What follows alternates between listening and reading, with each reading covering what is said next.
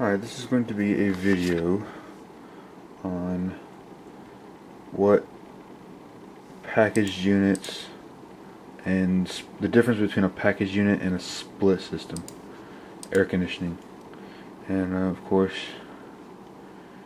yeah, you know how I am. We're going to use Train to show you guys this. Let's do a gas heating system with electric cooling. Now, and we'll just use low-end equipment. Heck, we'll use the best one, the XL20i, and the best furnace, which is the XV95 in my opinion. So, basically, in an air conditioning system, you have two components. You have an outdoor unit, which is a condensing unit, air conditioner, and/or heat pump. And you have an indoor unit, which is either an air handler or a gas furnace. In this particular example, we're going to be using a gas furnace as the indoor unit, what represents the indoor equipment. So, in a typical split system, and split systems are the most common, you have an indoor unit, like I said, which is a gas furnace, and its job is going to be to provide heat to heat your home on a cold day. Now let's look at the brochure, because in this brochure that Train gives us, we can look at a cutaway view of the internals of the furnace and how it works. So, right there. One thing I love about Train is that they give you these nice diagrams. So here you can see, and this is a fancy high-end furnace from Train.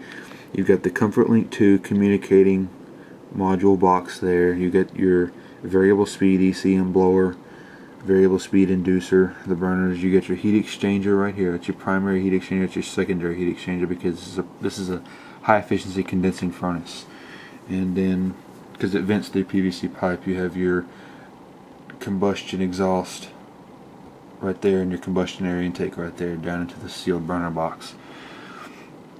So basically, the fan pulls air, return air from your home, blows it across the heat exchangers, which flames are shooting into, and then the warm air goes throughout your ducts, and that's what comes out of that's the warm air that comes out of the vents that heat your home in the wintertime. So that's how the indoor section of a split system functions, and that's a gas furnace. The air handlers, all electric systems, they function a bit differently, but they also have a blower. They have the same blower and everything. Now the outdoor unit, the air conditioner, see, in a split system heating and cooling, you're going to have a furnace, and then you're going to evaporator coil either on top or on the bottom of it. If it's a downflow, the evaporator coil should be on the bottom. If it's an upflow, the evaporator coil should be on the top.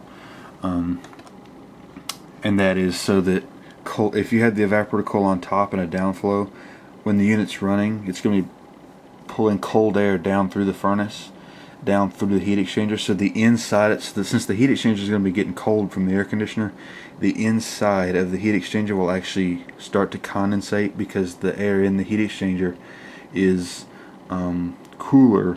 I mean, it's warmer than the air going across it on the outside of it, because the heat exchanger is open to the outside. The inside of it is on a high efficiency furnace because of the vents.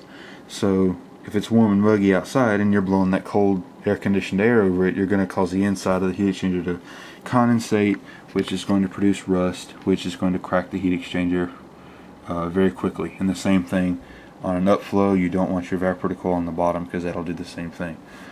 Now on the outdoor unit, you have a compressor, and let's get the brochure for this. This particular model, this being the best unit that you can buy for your money, has dual compressors.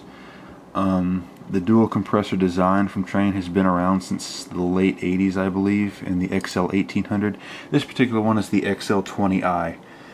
It's a 20 SEER on first stage, 26 SEER on 20 SEER on second stage, 26 SEER on first stage. It's got two compressors. Say that you have a 4-ton unit, which is 48,000 BTUs. You'll have a 4-ton compressor and a 2-ton compressor for 2-stage. On the first stage, the unit will operate on its 2-ton compressor, operating at 24,000 BTUs. On second stage, it will shut off the small compressor and run on its large compressor, which is a 4-ton, which is the full capacity of the unit. So you can see in here we've got two contactors for the two compressors in this dual compressor unit. Got a capacitor up here, got a hard start there, got another capacitor down there, got a transformer there for this ComfortLink control board, and yeah, see, you got the dual Climatuf compressors, see there, and yeah, that's an outdoor unit. Again, just a straight cool unit. This is not a heat pump. We will cover heat pump systems in the near future, but yeah, that's what an outdoor unit does. It's got refrigerant in it that pumps to the indoor unit. Oh gosh, I'm starting to explain how an air conditioner works. I've already done that. I'll put a link in the description. If I forget to put the link in the description, let me know in the comments.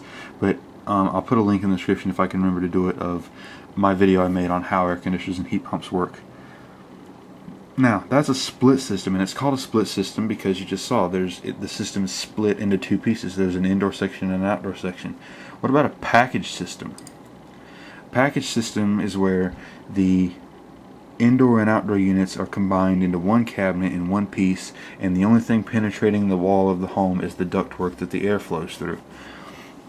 This is the highest end gas pack I think you could buy, and it's a Train XL16C packaged gas electric. It's a 16.6 SEER for cooling. It's got a 2-stage Climatuf scroll compressor, and it has a 80% efficient gas furnace inside of it, which is also a 2-stage furnace.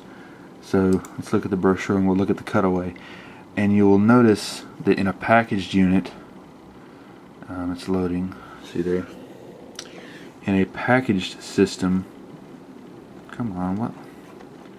Yeah, right there. Oh, that's an air conditioner. That's a heat pump. That's a gas electric. In a packaged unit, see, we got the outdoor section here, we got the outdoor coils, and they don't really look like that. They go all the way around. That's just cut away so you can see inside the unit in this diagram.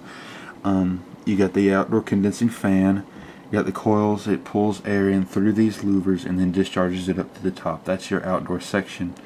And then down here's your indoor unit. There's your Vortica blower, which is exclusive to Train and American Standard products. You've got all your controls up here, and you have your heat exchangers in here. And then down there are the burners and the inducer assembly. So those gas packs at my church you've seen videos of, the XB13C units, they're not as high end as this is, but where this part is labeled compressor, see right there, that's what the compressor looks like in there. This is labeled blower, that's what the blower looks like in there, and this is labeled control/heat because your heating section is right there, and then just above that is where you can access all your controls. There's your control board, your contactors right there, 24-volt transformer looks like there, and then a relay. Kind of hard to see on this screen, see, it's just a little diagram there, but that's what a package system is. A package system, or also commonly called a self-contained system, means that every component of a split system air conditioning system, or any air conditioning system, every component of it is in one piece. Even a window unit is considered a package system because the compressor, the indoor unit, and the outdoor unit are all in one piece in the window. It's a very small package system, but it is a package system. And then just for kicks, we'll go to the XL16C packaged heat pump. As you can see, there is no furnace, just have a control board here, a defrost board, contactor, and it has a reversing valve and all that. And you can go to my other video to see how a heat pump works. But that is the difference between a split system and a package system. If you have any comments, questions, or any other video suggestions I should do, please leave them in the comments. Thank you for watching. Hope you learned something. Over and out.